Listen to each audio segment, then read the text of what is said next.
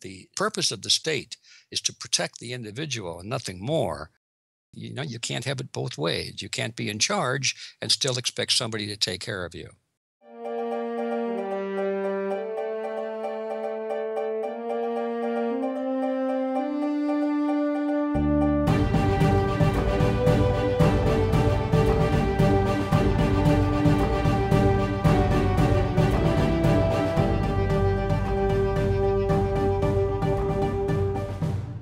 Welcome, everyone. You have reached reluctantpreppers.com, where we help you to be aware and prepared. Tonight, we have a very special guest, G. Edward Griffin, renowned expert on the Federal Reserve, author of The Creature from Jekyll Island, A Second Look at the Federal Reserve, and founder of freedomforceinternational.org. Mr. G. Edward Griffin, welcome to our show. Well, thanks for inviting me. It's my pleasure. Tonight, I'd like us to look at the question that several constitutionally minded folks have asked me about the identity of what makes America unique. How our founding fathers, the original colonists, were examples of preparedness who declared their liberty against tyranny, and then how we've changed throughout the course of our country and have lost our way in some ways as we've become more and more dependent rather than independent and forfeited our liberty in the process. So if we could just take a look together at the history of where America came from, where we're at now, and where we're headed, what the trajectory is, and see what we need to do both in our public lives and closer to home to reclaim our self-reliance and independence and reclaim some of what made America worth fighting for in the first place and made America great. Good path to follow. We start with the known and head into the unknown. And there's certainly no question that we know a lot about our history because we're relatively close to it. It's not like we have to go and figure out what they were doing back in ancient Greece or Rome. We're fairly close to our original history. And a lot of the documents are still extant, easily accessible. And so we can really dig down to the details. And one of the things that comes to mind as I think about this tableau, there's so many ways to approach this topic. So each time it probably is a little bit different. But the thing that popped into my mind now is that we have a habit of saying America is great or America was great. Or sometimes we Americans say the greatest country in the world. And, you say those things, you hear them so often that you sometimes forget to think about what that really means. Other people say that about their countries too, but there's no question that even people around the world have a tendency to say that America is or was one of the greatest countries in the world. And that's why we had so much immigration. People wanted to be here. And then if they couldn't come here, they wanted to design their systems to be like us. And so they copied our Constitution, a lot of them. Unfortunately, they copied them in terms of the phraseology, but not in terms of the ideology. But anyway, that's getting a little bit ahead of the story here. So the point that I'm thinking about now is that, yes, America was one of the greatest, if not the greatest country in the world in terms of producing a lifestyle that people wanted, meaning, in most cases, meaning that they were free. They weren't oppressed by a tyrannical government. They had opportunity to rise up the social ladder. There were no classes here to speak of. There were some, of course, but they were not visible. They did not affect most people. We had upward mobility. You could be anything you wanted to be. And all of these things were kind of unique a couple of decades ago. And yes, it was the greatest country in the world. But is that because Americans were different? Is it because somehow there was something in the genetic pool of Americans that made us better as human beings, and therefore that's the reason? Is it because our natural resources were better? Is it because our climate was better? Was our food better? Was our educational system better? What was it? What caused that? And that's the point that I think really needs the closer attention. Obviously, it's not the genetic pool because Americans came from all over the world. We have Europeans, Africans, Asians. We've got all nationalities, all cultures came over here. And initially, at least, the idea was that they didn't want to retain their cultures or their nationalities. They respected them. They didn't despise them, but they didn't want to retain them. They were willing to jump into the melting pot, as we called it. Well, even before that, as you mentioned in the beginning, people who desired to come to this new land, if we really start at the beginning, as you mentioned, there were folks who were leaving tyrannical and oppressive societies and yearning for freedom, both in a sense political, economic, and religious freedom. And those can't have been ordinary, average folks in the sense of the being willing to leave everything behind, a family and fortune and country and everything that was familiar, and voyage out across the unknown and go to a completely foreign land across the ocean by means of travel that must have been considered, unfamiliar and dangerous, it had to be hardy and intrepid and in a sense rugged people to willing to take that journey and to reach and strive for that liberty and really take a great sense of ownership and accountability for their own destiny. Yeah, that is true. There's no question about it that they were brave and they were motivated. They weren't just your average, what we would call six-pack Joe today. These people had great conviction and were willing to risk all for something they believed in. So yes, you got a good point there that maybe there was sort of a genetic selection there in the very beginning when the hazards were so great. But the majority of the migration later didn't involve so much of that hazard. It was just a question of borrowing some money or saving up some money and getting a passage on a boat, and that's where most of the immigration came.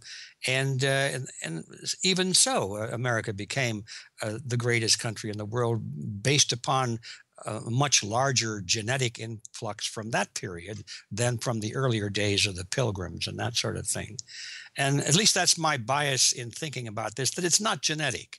I just don't think it's that, yeah. I wasn't trying to imply that it was. What I guess I meant was that there was this ethos or this common spirit of a great sense of determination, of self-determination, and a great sense of ownership and of, in a sense, people pulling themselves up by their bootstraps and saying, I'm going to make a life for myself, that sort of thing. Yeah. And in fact, in the formation of the country, you mentioned ideology, they're basing the structure of their society and then of the government to protect the liberties of that society on God-given rights to life, liberty, and the pursuit of happiness, and in a sense putting government in its place by saying it was instituted by the people and to serve the people's liberty, and that they retained the right to alter or abolish it. In other words, it was a servant of their liberty and a servant of the people. And just that's where I was imagining us starting, just to talk about if that's the Constitution that we started from, then what direction did we head from there? How did that change in ways through the next century or two, to we end up in the recently in the 20th century with many different changes that occurred in terms of the relationship between people and the state? Yeah, well, you've hit the nail right on the head there. Even getting back to my original departure point, which was the question of what was it that made America great? If it's not the genetic pool, it wasn't the religion specifically, what was it? And so let's jump to that. In my view, at least, it was a culmination of some very fortuitous circumstances. It was time. It was time for certain things to happen.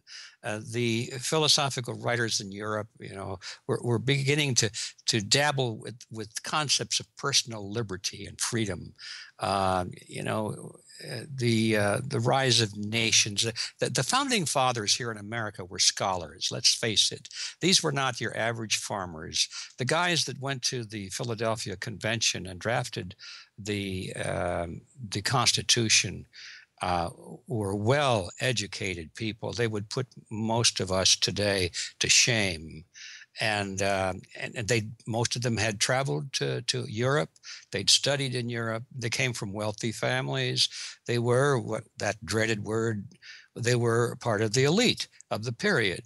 And it happened at a time in history when people like Adam Smith were writing about concepts of personal property and the free market, and and the idea that the human being individually was sovereign, and that the kings were not the source of sovereignty, but that the individual was the source of sovereignty. And this was a new idea. It had never really been contemplated in history. It's certainly not written by the philosophers, the political theorists, nobody. It was just a new idea that happened at that particular point in time. And then the other fortuitous circumstance was that here in the American colonies, I say here, in those days they were the colonies. Here we had this ruling group of people, the smaller group of people who were the dominant ones in society, who had enough affluence that they were able to spend time. They could send their young men and to some extent their young women to school, and they could learn philosophy and read about history. They knew about ancient Rome. They knew more about history than the average American college graduate knows today. And they began to think. And these are the people who rose up and became leaders of the American Revolution. And of course, we can skip over that dramatic piece of history. We all know about what the odds were of winning that war against Great Britain. It was pretty small, but they won nevertheless. And now here they had this opportunity to create a new system from the ground up. Now, every time that happened before, the winners always just replicated the system they previously had, and this declared that now they were the new rulers. They were the new emperors or kings or whatever they were called. Sometimes they were religious sects that ruled, and they became theocracies. But most of the time, they were monarchies. And so when the colonists overthrew or defeated the British army and now had a chance to create their own system, it was amazing. It was a fluke of history that they decided to do something different. Had never been done before.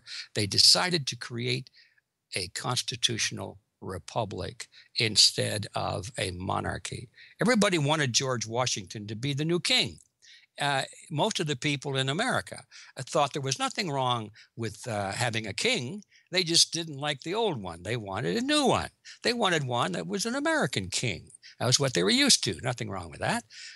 But if it hadn't been for this small group like, Washington and Jefferson and Adams and those fellows, well, we would have had another monarchy here in the United States. But they said, no, let's try this thing called a constitutional republic in which the sovereign element of society is the person himself, the individual, and that the state is designed to serve the individual instead of the individual supposedly serving the state.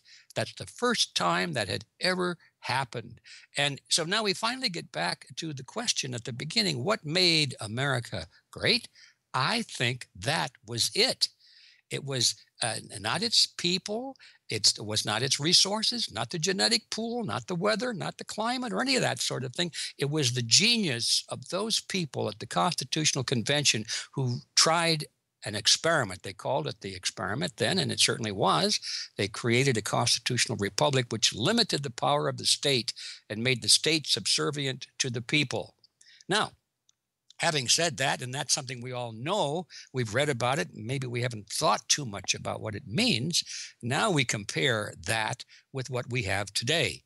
Well, gradually, bit by bit, the system has been turned around and put back to the way it was before the American Revolution, where now we as individuals serve the state and the state does not serve us. We now have a king. We don't call him a king, we call him a president, but we now essentially have an emperor or a king, a monarch, and people in America seem to think that's okay because they don't understand the ideological questions that were very much in the minds of those who drafted the American Constitution.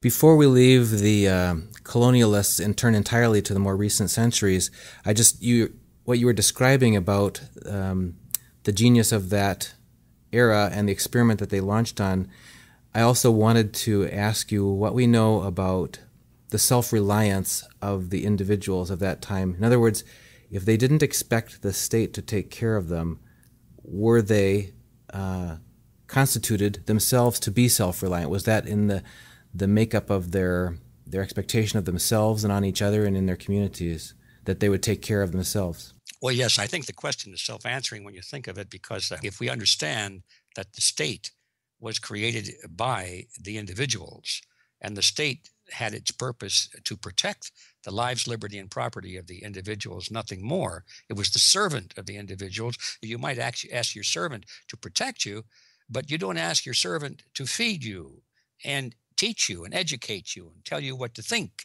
and what to wear and, make all of your daily decisions.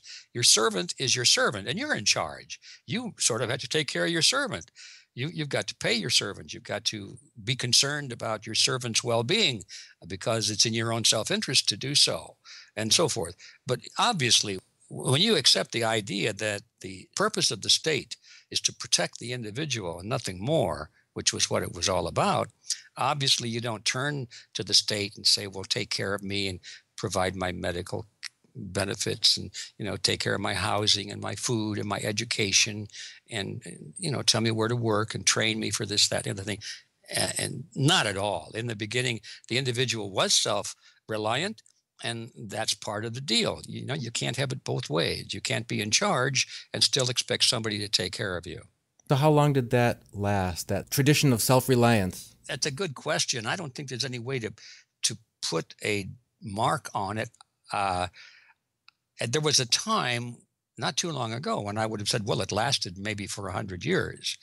But now, as I've gone back and reread some of those older documents, I realize that the attack on self-reliance and individualism started almost immediately in the very first administration, under Washington administration.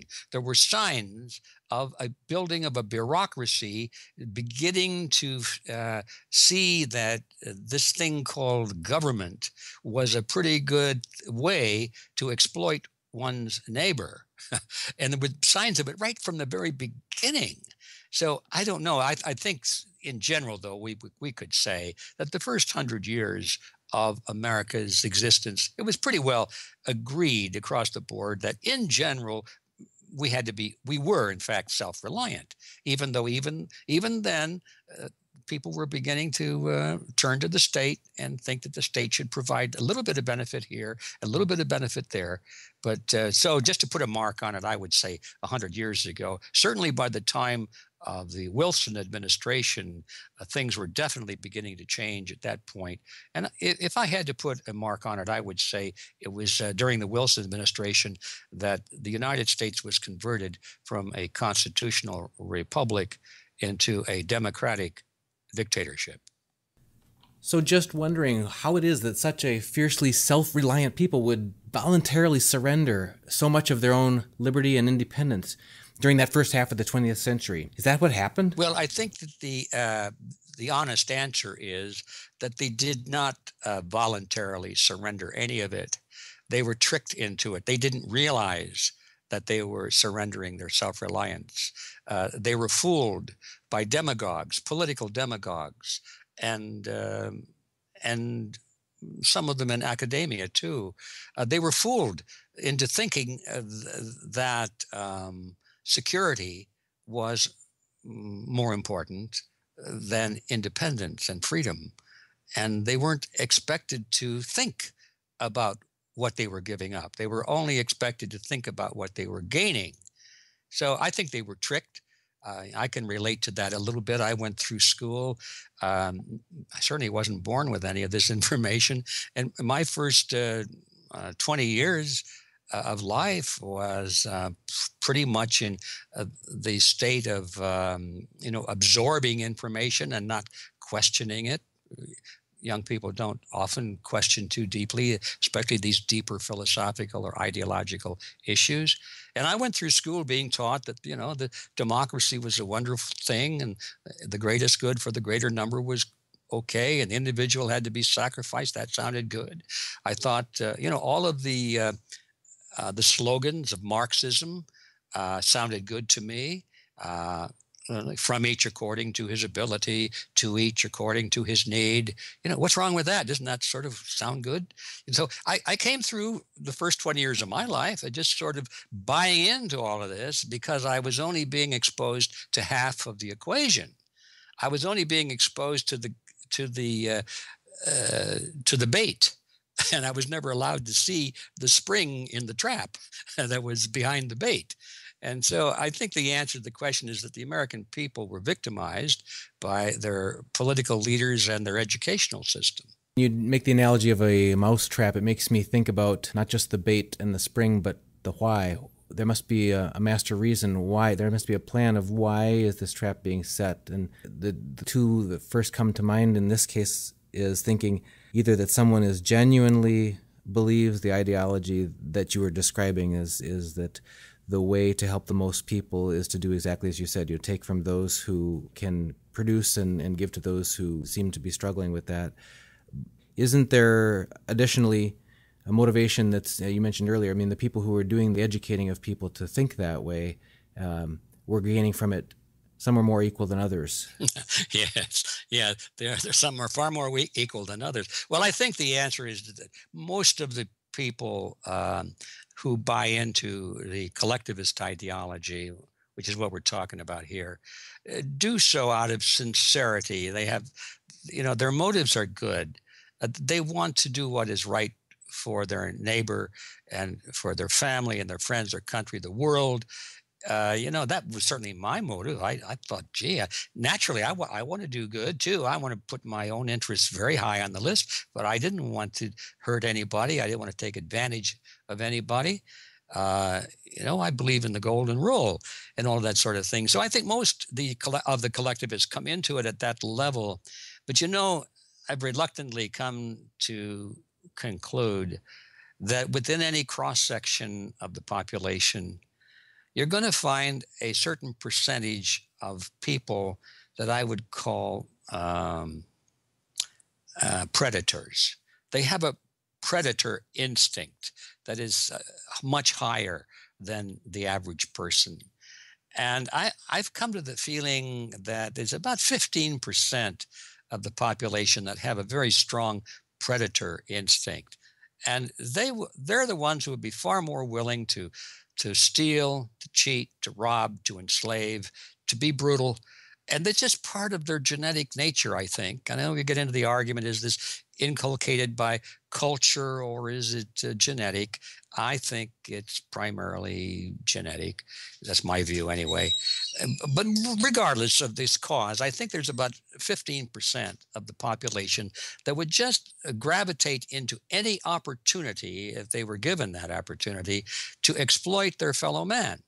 Well, once you have the concept that the state is a government, in other words, it has the authority to compel everybody to do something, and you can redistribute wealth. You can take money from some people and give it to others, and you can be considered as a great guy for doing so because you're serving some kind of a higher principle of taking care of the masses. Once you've got that power, that lever of power in your hands, you're going to be tempted, especially if you've got this predator instinct, you're going to be tempted to start to use that power for something other than the best interests of mankind. You're going to use it for your own benefit. And so I think whenever you have, I know, I can look into history as anyone can and see whenever government has been given a lot of power, that is a direct measure of the extent to which that government has been taken over by predators from society. The crooks in society, the criminals in society move into government, and those are the people who wind up running this thing. And so we wind up eventually, even though I don't care how high the ideals were in the beginning, eventually that institution winds up as nothing more or less than a crime syndicate.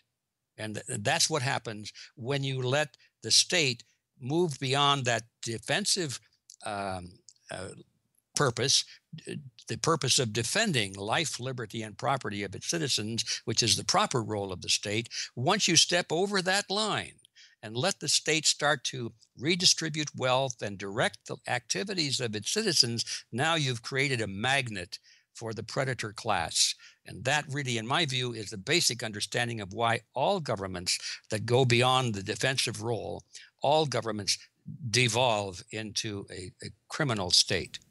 Well, we've certainly seen in modern society this tremendous increase in the nanny state, and some say socialism, where large percentages of the American people receiving food stamps, being on other entitlement programs, and expecting the government to provide for them, whether it's health care, whether it's all types of different benefits. So that gets back to the bait that you talked about in the past. And then if the proper role of government is to protect, it seems that that gets twisted or distorted in saying, well, it's for your own protection that we have to increase these measures that are taking away your liberties. Is that, I mean, what other, those seem to be the two, the carrot and the stick, in terms of it's either so that we can provide you with these goodies, these benefits, or it's so that we can protect you from these bad consequences, either way.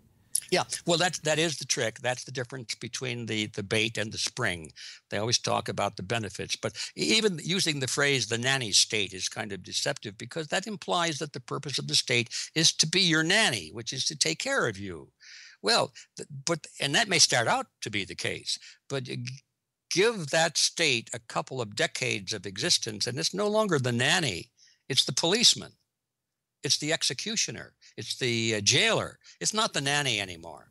So that leads us into the more recent decades, where we've seen so many what would have been considered unthinkable levels of intrusion into people's lives through almost constant surveillance of innocent citizens. We've certainly had high-profile scandals recently of NSA spying and talk of drones being purchased at large numbers by the country. I know Senator Rand Paul has been objecting to some of that spying. Video cameras in more and more public places. I just saw an article the other day about the police department in San Jose, California, making a program where they get citizens to cooperate with them to allow the police to tap into the private home security cameras of the residents there who participate in that program, so that they can increase their surveillance coverage. And article also on SWAT raids increasing. I remember when I was a kid, we thought it was the coolest thing. Everybody wanted to have a SWAT lunchbox, because that TV show had just started with the new techniques and so on that the police could have, and it seemed so exciting and dramatic.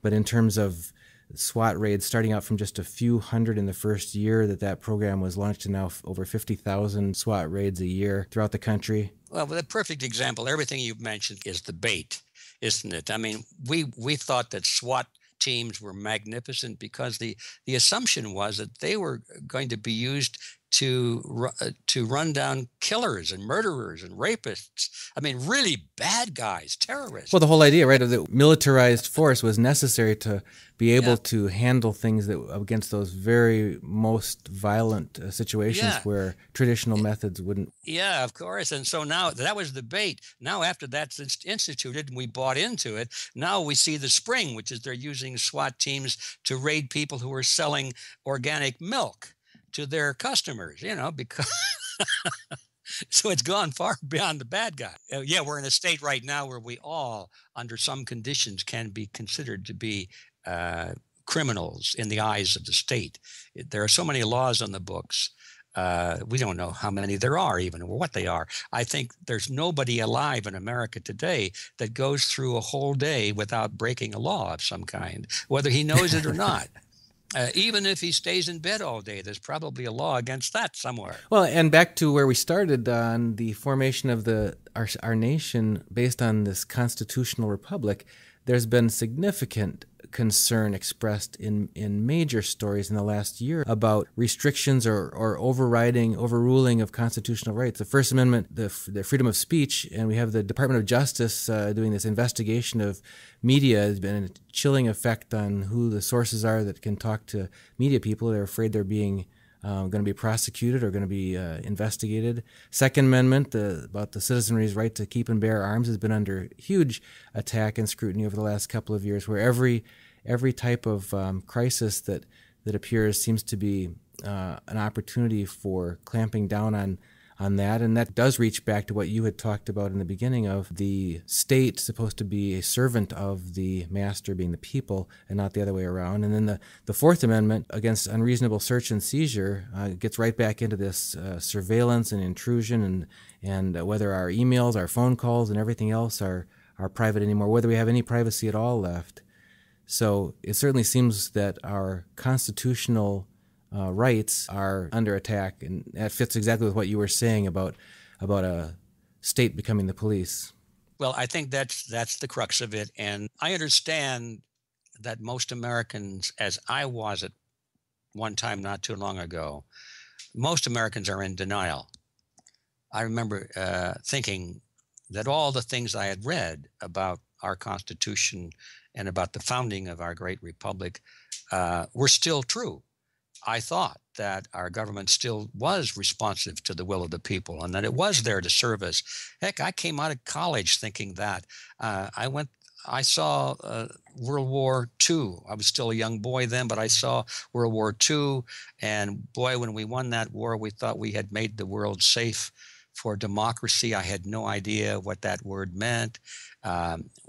What I didn't realize is that democracy was not the best form of government at all, that it always evolves into mob rule, and it makes it possible for demagogues to manipulate the masses and deny the rights of minorities and all these. I didn't understand that. All I knew were these slogans that were thrown at me, and I was in denial. It wasn't until many years later that I realized that, golly, we had lost our moorings long before World War II. We lost them in World War I. And I didn't know any of that because that wasn't what they taught in school. So, we're in that trap right now where do you find out these things? Fortunately, as I said in the very beginning, our history is still fairly close to us. And there are documents that are still in existence. You can go to a library today. Fortunately, we still have libraries with books made of paper, and they're on the shelves. And you can still go and see these things that maybe are 100 years old or 150 years old. They're trying to get rid of those things because they are there.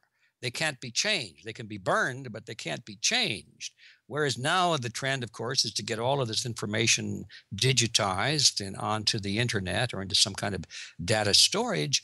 And as we all know, you can change history with keystroke on your computer. You can change a date or a name. You can change an event. You can rewrite history, and it'll rewrite in all the data sources in the world in a matter of a second or two. And that is really spooky, because once that is done and all of the hard records are buried or destroyed, then there's no way to go back and find out what really happened in history. We've become the Wikipedia era, I guess. And as we all know, Wikipedia is constantly being revised every day. People go online there and change what's on Wikipedia. And we don't even know who they are that are rewriting that. I had a little run-in with that myself, because although I have never put myself up on Wikipedia, somebody else did. And then somebody else came along and took the information down. And there was a battle going on about my own personal history up there, and I had nothing to do with it, but it depended on who my friends were and who people were that didn't like what I was saying. They were actually writing my history.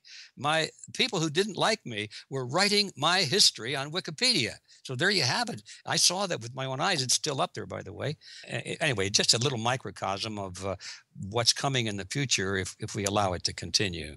So with all of that, what can an individual who wants to reclaim some of their own self-reliance, some of their own individual liberty, some of their rightful integrity of what it means to be an American, what are a few steps that an individual can take that'll make a difference first in their own life and then for the greater good?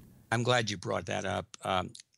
In this discussion, let's just assume, for the sake of brevity, that this individual we're talking about, understands the ideological issues that we have been discussing. They understand the difference between individualism and collectivism.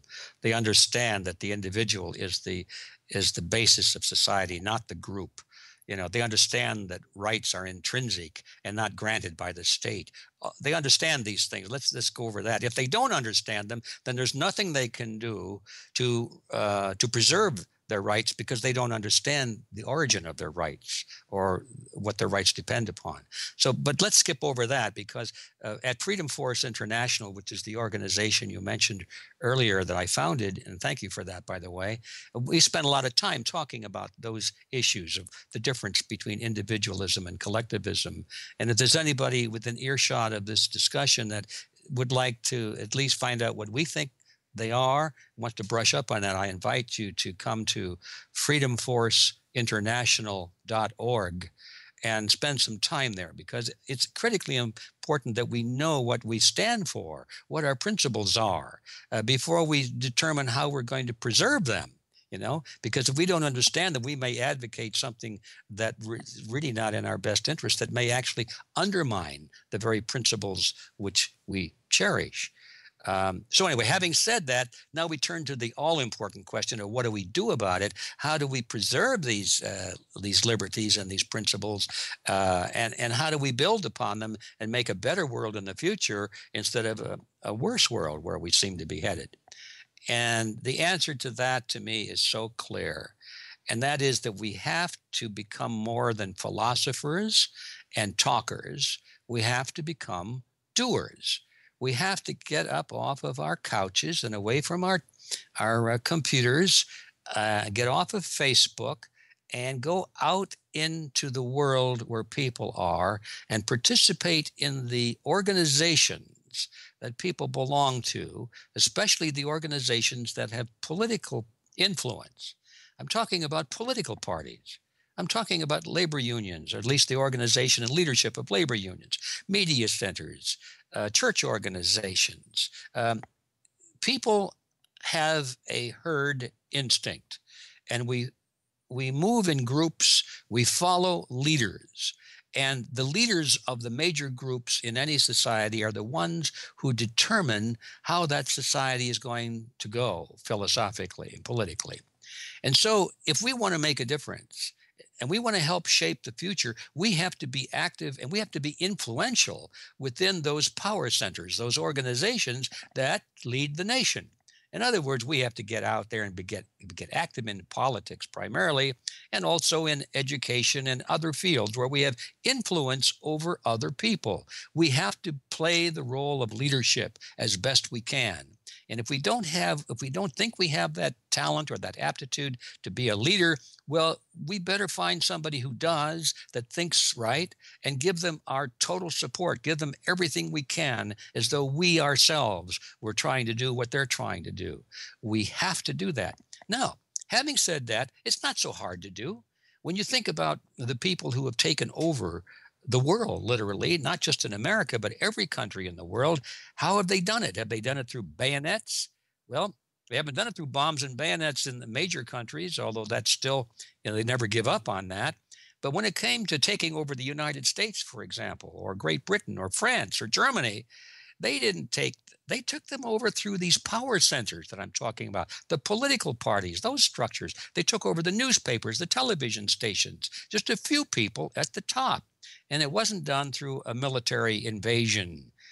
That is the clue. That is how we reverse this process. We have to go into these power centers and offer ourselves as potential leaders. We have to gain influence in them. And in that fashion, we can lead the nation back toward the constitutional republic that has been destroyed on our watch. And on the home front, in addition to the public-facing mission that you described there, what do you see as actions that an individual can take closer to home, within the walls of their own home, for their family, for themselves as an individual? You mentioned educate yourself, understand what your natural rights and liberties are, understand the difference between individualism and collectivism. I don't know if you're familiar with the work of G.K. Chesterton, but he advocates distributism, where people own the means of their own production, the source of wealth. Could you maybe say a few words about what someone can, in addition to self-education and public involvement, is there anything that they can do in their home life? Well, yeah, I suppose you have to live what you talk about. You can't. You can't advocate independence and then go around being dependent and promoting every government program that comes along or participating in it. Um, so I think you have to be, you have to be a good example in your life, especially if you're a parent. Um, I would say that the answer to that question depends a lot on who you are and where you are, what your situation is, what resources you have. But we all can do things, but just looking inward, like to yourself and to your family, I think it doesn't take much reflection. You have to become able. You have to be valuable to somebody.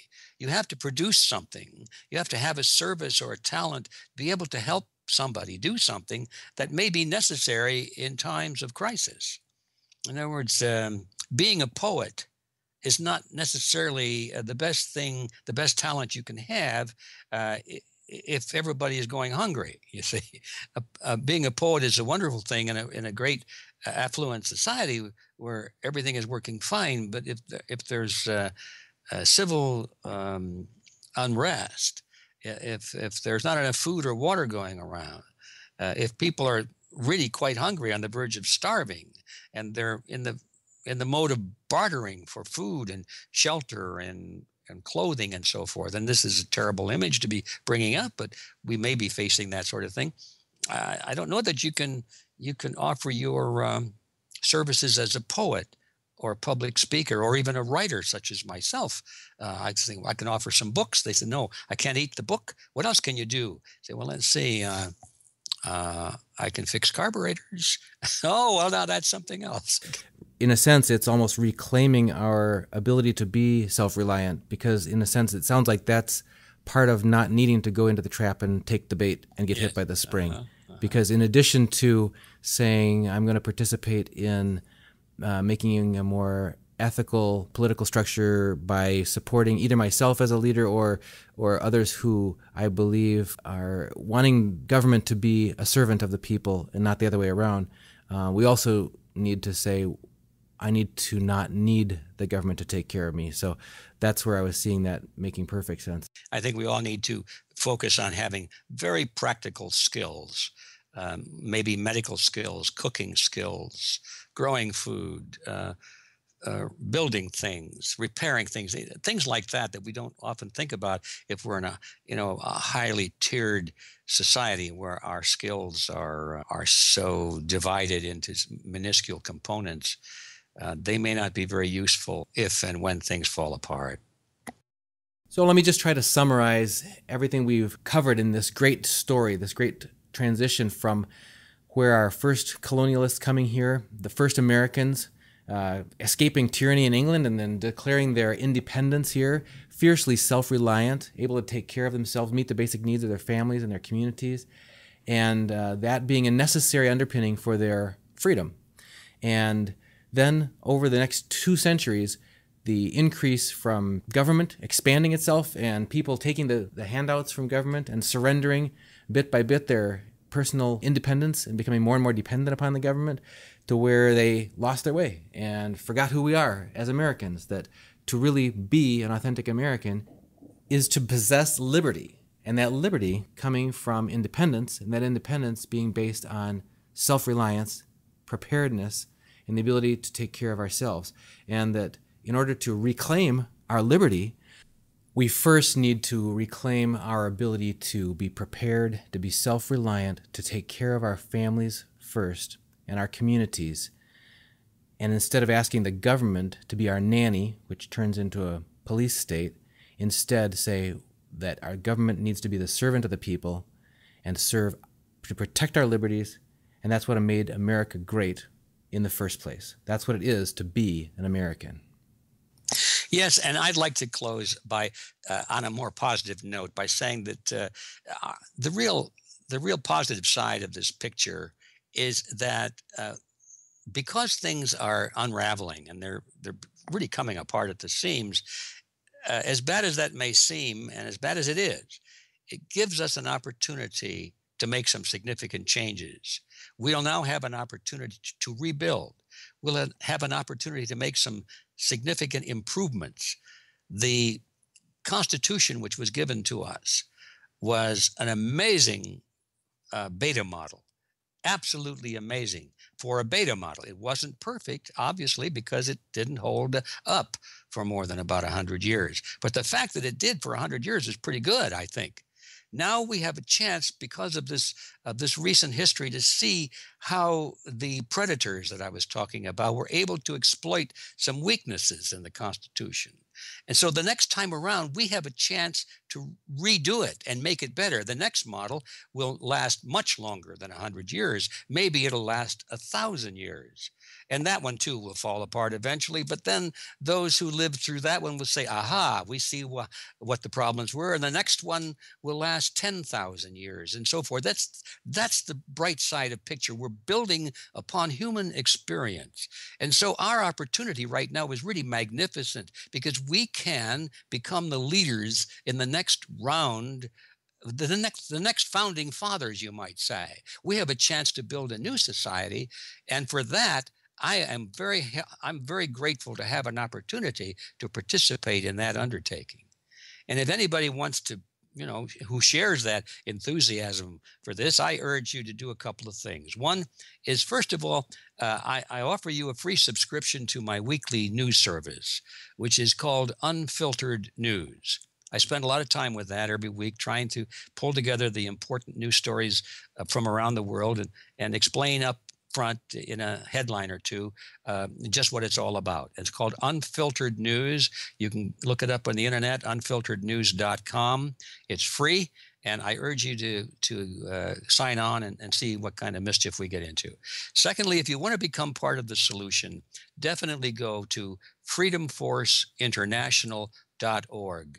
See what we have to say there. And I urge you to become part of the Freedom Team, because we can make a difference for the future.